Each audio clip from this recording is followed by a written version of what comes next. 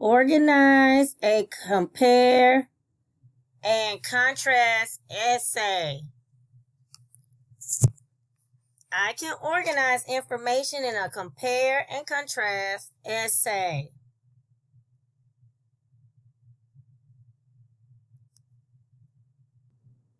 Determine the similarities and differences.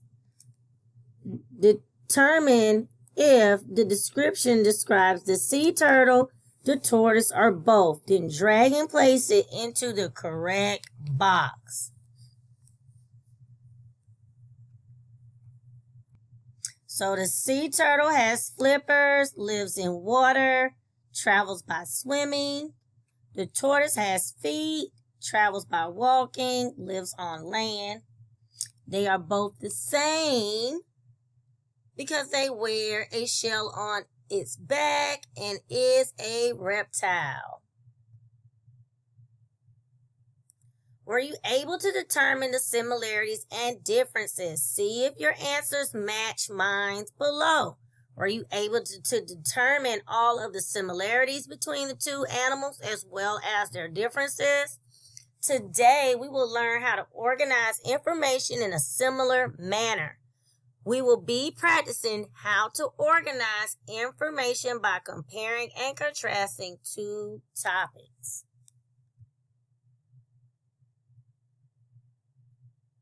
Why is it important? It is important to be able to organize information by comparing and contrasting because this is one of the many ways we can clearly express and inform others about information on two topics in a precise, meaningful way. We can organize similarities and differences between two ideas in an essay or in other forms such as in a speech, a presentation, etc. Informative, explanatory text. What are informative or explanatory texts? Informative or explanatory texts are pieces of writing that tell or even explain information about an idea or topic. It is non-fiction writing and can be organized in a variety of ways.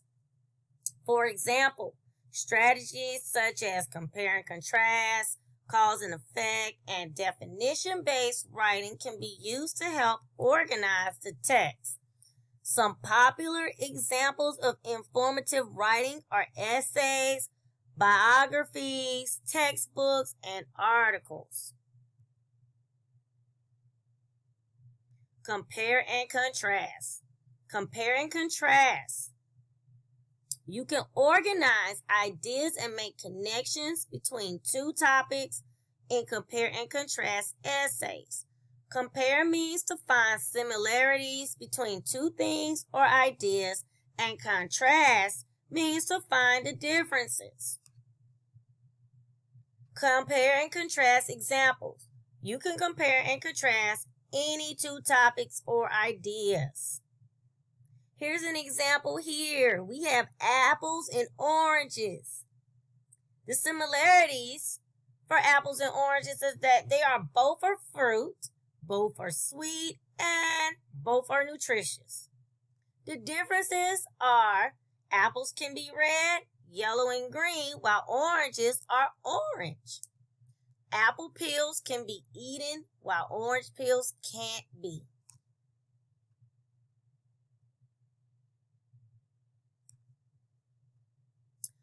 Compare and contrast writing. There are certain signal words or phrases that you can use in your writing to help indicate if you are comparing or contrasting. Use them to help make your writing more precise.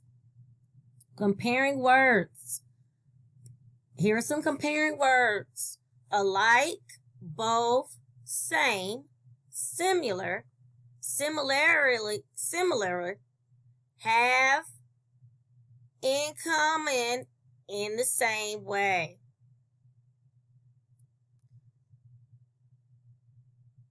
Contrasting words. Unlike, different, differ, in contrast, but, however, on the other hand. Compare and contrast essay format. This is how we will write in our compare and contrast essay. This is our introduction, our hook and topic sentence. It includes the topics to be compared and contrast. So you're going to put that in your introduction. Compare, name the similarities between the two topics. That's your body. That's part of your body that you're going to write first.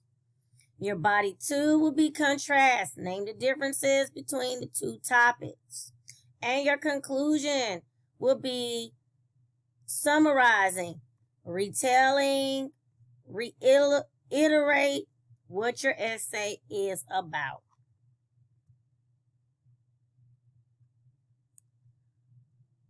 Sort the compare and contrast signal or key words. Below are words and phrases that either indicate a comparison or a contrast between two ideas. Use the pencil tool to circle, compare keywords, phrases in green, and contrast keywords, phrases in red. So these are the words, phrases indicating a comparison. You have similarly, in the same way, both, have in common, you have similar, same, and alike. Then you have words and phrases indicating a contrast here. You have however, defer, unlike, on the other hand, in contrast, but, and different.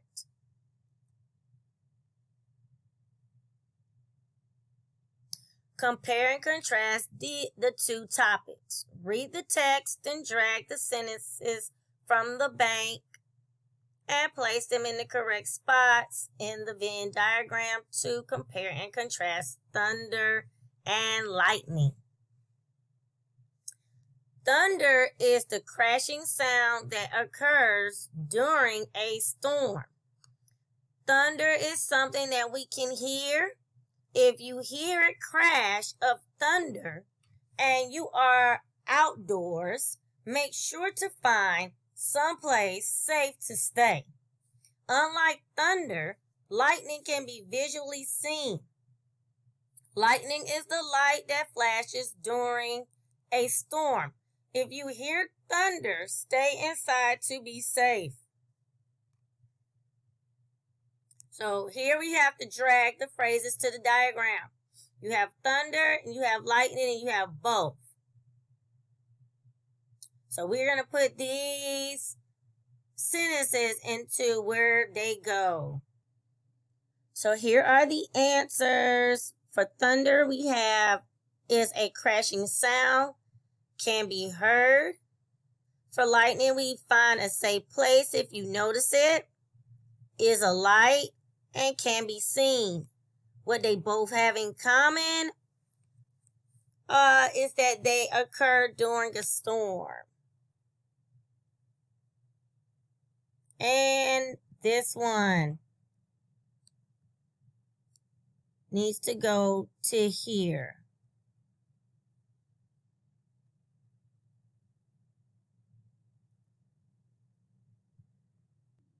Compare and contrast dinosaurs. Read the text. Identify similarities and differences between the Tyrannosaurus and Stegosaurus. Use the pencil tool to fill in the Venn diagram. I'm going to say T-Rex, guys. Okay?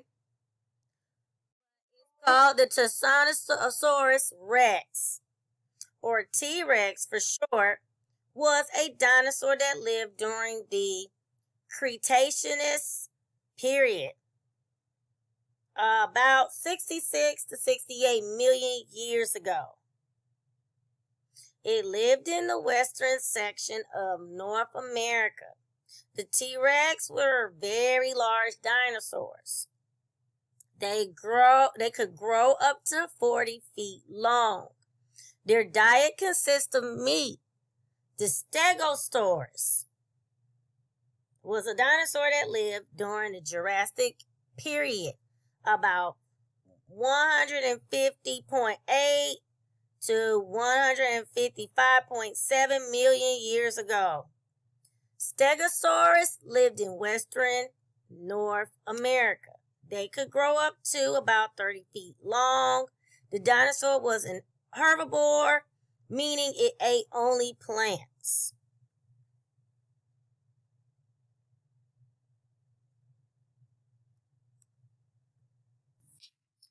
So our T-Rex is a meat eater, grows to 40 feet long, has arms, lived 66 to 68 million years ago. Our Stegosaurus lived 150.8 to 155.7 million years ago. It's a plant eater and it has spikes. We compare both dinosaurs. They are both dinosaurs. They lived in western North America and they both lived in different time periods.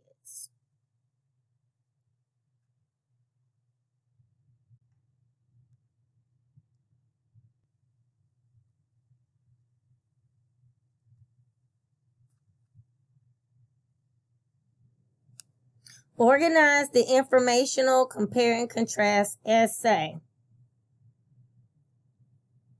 Additionally, moths can use camouflage to hide from predators.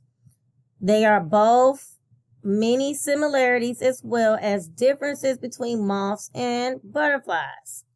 Have you ever confused a moth with a butterfly? Butterflies, on the other hand, are diurnal.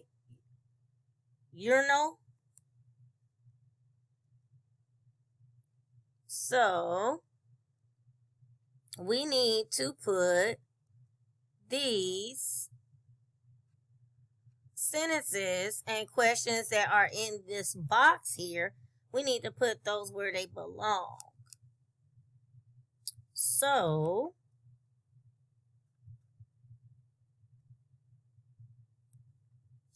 here is the full essay below. So I'm going to go ahead and read the whole thing to you guys. Have you ever confused a moth with a butterfly? Well, moths and butterflies are both bugs with large wings, so they often look similar. But they also have many differences between them that you might not see or know right away. Moths are usually nocturnal.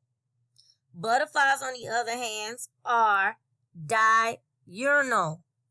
Another difference is that a moth's wings will rest on its sides, whereas a butterfly's wings will rest in an upright position on top of its body.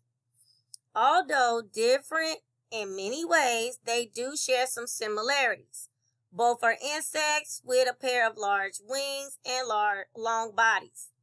Additionally, moths can use camouflage to hide from predators. In the same way, butterflies can do that too, using the colors in their wings to blend in with their background. In conclusion, there are both many similarities as well as differences between moths and butterflies. Such similarities and differences include their habits as well as their appearances. Up in the sky, the sun and the moon. So this is to compare and contrast the sun and the moon. So we can put our information in here for our differences and our similarities. The same thing we did with the T-Rex and the Stegosaurus.